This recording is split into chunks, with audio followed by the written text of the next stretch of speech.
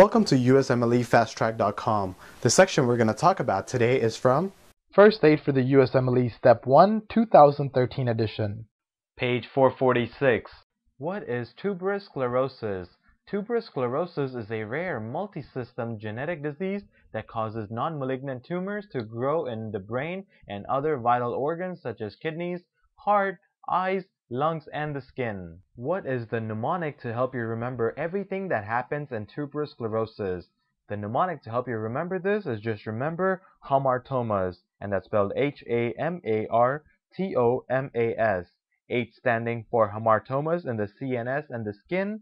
A standing for adenoma sebaceum, which are cutaneous angiofibromas. M stands for mitral regurgitation. A stands for ash leaf spots. R stands for cardiac rhabdomyomas. T is for tuberous sclerosis.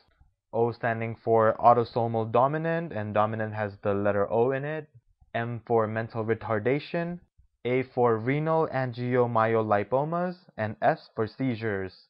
For more information on this topic, click on the link in the description section below. For a full USMLE Step 1 review, be sure to check us out at USMLEFasttrack.com, where we help you review the entire first aid for the USMLE Step 1 with high-quality videos and hundreds of detailed pictures for a better understanding of the material. So to learn from the best USMLE review book, be sure to check us out at USMLEFasttrack.com.